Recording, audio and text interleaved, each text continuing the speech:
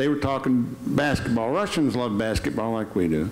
And the Russians were talking about ball, and my nephew said, well, you know, I have an uncle that was, you know, he played a little basketball. Said, you probably never heard of him. Says, Kelly Coleman. He said, the guy said, King Kelly Coleman? So somebody in Russia knew who I was, too.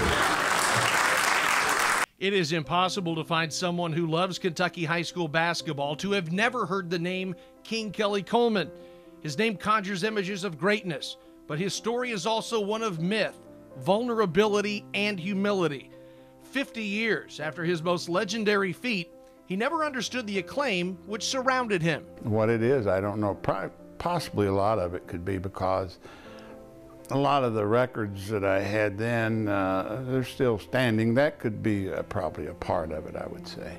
The numbers Coleman put up during the seasons between 1954 and 1956 are astronomical. More than 4,000 career points, 185 points in 4 state tournament games, 75 points and 41 rebounds in one matchup, all of which led to him being called the King, a name which took decades for him to become comfortable with accepting. Also by a king, you think of what a king is, you know, and I thought it might add more pressure than I already had, so I didn't like it.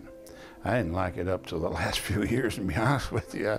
It doesn't bother me now, but even up into my adulthood, I didn't like the game. Didn't like it at all. In fact, Coleman had so much acclaim, Adolph Rupp called him the greatest high school basketball player he had ever seen. And that may have rubbed some people the wrong way. You know, I kind of blamed a lot of the booing on the old ex-Kentucky players. I blamed a lot of that on them, and I would never have went down there under no circumstance. Many of the derogatory comments and the jeers he heard as a high school player turned into cheers later in life, and it seemed to ease some of the scars of his teenage years. You know, to me, basketball was a game, and I played it.